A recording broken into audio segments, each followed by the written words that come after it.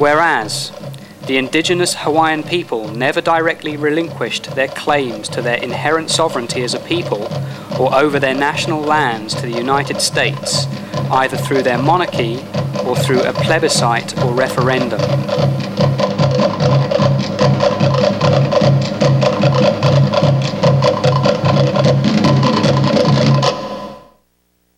Express and explicit, you know what that is? That's in writing. It's the hardest thing to get from another country. They gave it to us. I am under the impression right now that they know that they have made a mistake. Senate Joint Resolution 19 to acknowledge the 100th anniversary of the January 17, 1893 overthrow of the Kingdom of Hawaii and to offer an apology to Native Hawaiians on behalf of the United States for the overthrow of the Kingdom of Hawaii. Obviously, we cannot change history. We're not here to change history, but we can acknowledge responsibility. The resolution would also provide the proper foundation for reconciliation between the United States and the Native Hawaiians. I think the time has come. 100 years has been long enough. All we have to say is we're sorry.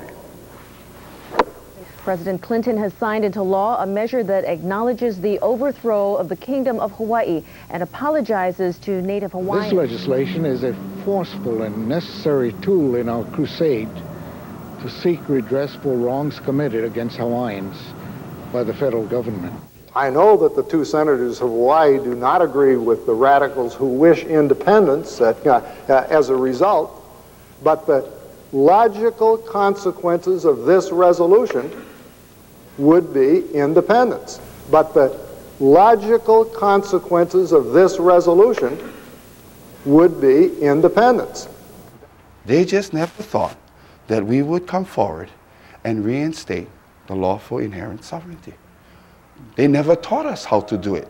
So they were gambling on the fact that by international law, if a country apologizes to another, and the country that they apologize to does not do anything about it, the apology will become legal, and they will now adverse the right to take possession.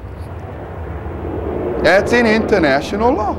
Well, we can establish an international law that renewed nationhood for Hawaii. Isn't that fantastic? In the 1990s, you can look at Poland, Estonia, Latvia, Lithuania, Kazakhstan, Macau, and Hong Kong will return to China after it was liberated from Britain. Various nations in Africa and Latin America were given back from French rule. So there's no reason why that couldn't happen here in Hawaii. The rule book is in here.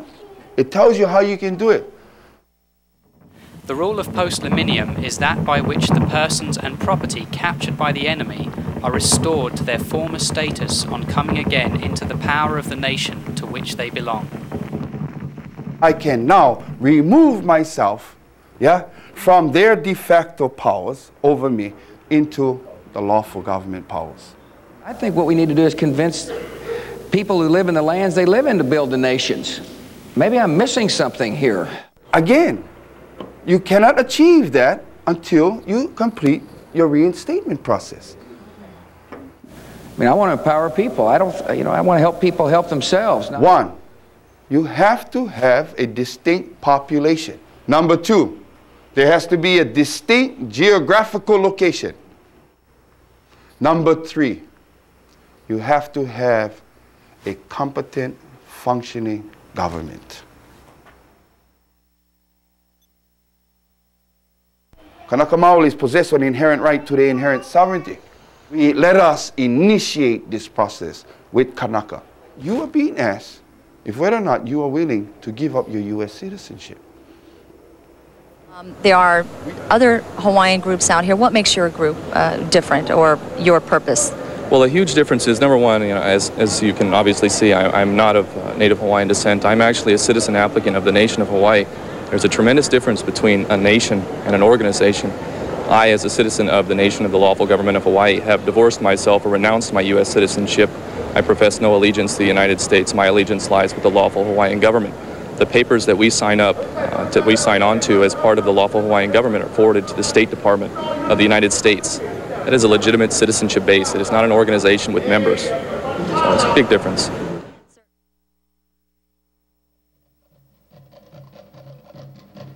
And fortunately for us in Hawaii, we have a distinct territory known as the archipelago, Hawaiian archipelago. There is no other country that surrounds these islands.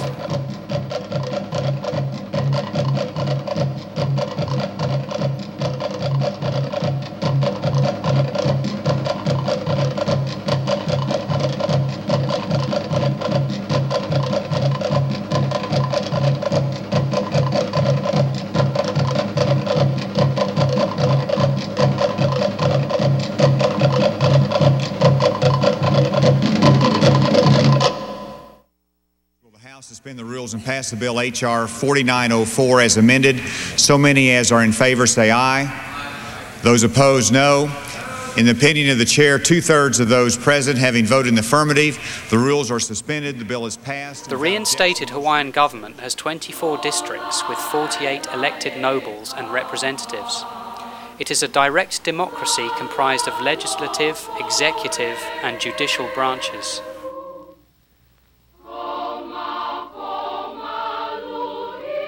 The lawful Hawaiian government has convened 9 times since reinstating on March 13, 1999.